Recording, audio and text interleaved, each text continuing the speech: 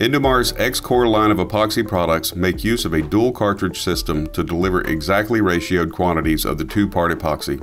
In many instances, the epoxy resin can be dispensed from the cartridge system using a dual-piston pneumatic gun.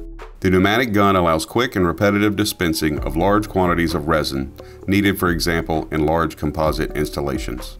Before beginning, it is important to remember that safety glasses and protective gloves and clothing should always be worn and that the surface should be prepared in advance.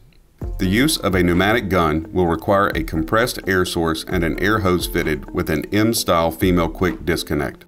It is good practice to familiarize yourself with the operation of the gun before actually dispensing resin. The air hose is connected via a quick disconnect at the bottom of the handle, which includes a pressure regulator used to control dispensing rate. Please note that inlet pressures greater than 75 psi should be avoided to prevent damage to the epoxy cartridges. The gun handle is fitted with a trigger to start the flow of air and dispensing of resin. Just above the handle, a brass toggle pin is used to reverse piston direction. Adjust the piston travel speed and direction before inserting the cartridge assembly. To insert an epoxy cartridge, fully retract the pistons. Note that the gun can be set up to be used with a variety of cartridge sizes.